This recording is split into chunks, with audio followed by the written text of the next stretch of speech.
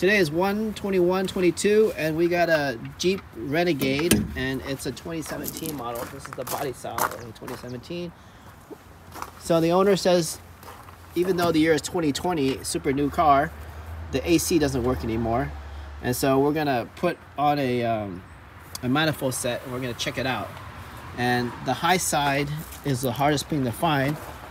And it's right here, and it's going through plastic tubes.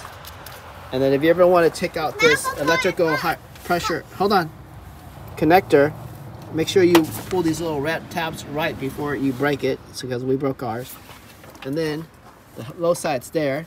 We bought this kit from like Amazon, and it basically came with a 134A traditional connector, and then an adapter to put onto to make it 134.